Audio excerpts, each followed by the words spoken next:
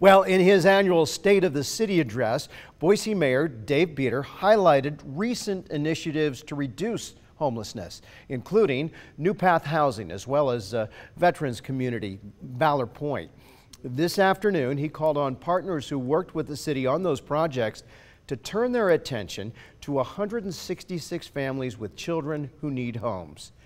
On another big issue, the mayor said Boise has to be creative now when it comes to another pressing issue, talking about traffic and transportation, as there are limited funds for expanding transit. And another agency, ACHD, oversees the city's roads.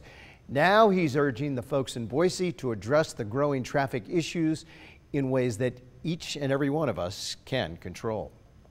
Relying nearly exclusively on single occupancy vehicles is not the way we're going to go in the future. We need biking and walking and carpooling and transit and even scooters when the time arrives. Even if it's just one trip a day. 81% of our trips are in single occupancy vehicles. What if we could lower that 10%? That's our goal, 10% over the next 10 years. And I kind of feel like he wanted to finish that sentence with, I'm talking about you, Mark Johnson. Put some people in your car.